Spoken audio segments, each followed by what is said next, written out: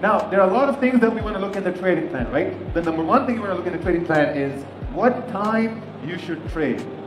You know, in the beginning, when you start trading, someone tells us, hey man, listen, the market is open 24 hours a day, 5 days a week. You can trade in the morning, evening, afternoon. You can go to the grocery store and look at the charts and trade. You can go to the gym and look at the charts and trade. You go out to dinner with your wife or husband. You're on your phone. You're like, okay, gold is going up. And you're like, okay, what do you want to eat? I don't know. I got to take a look at gold now. Why?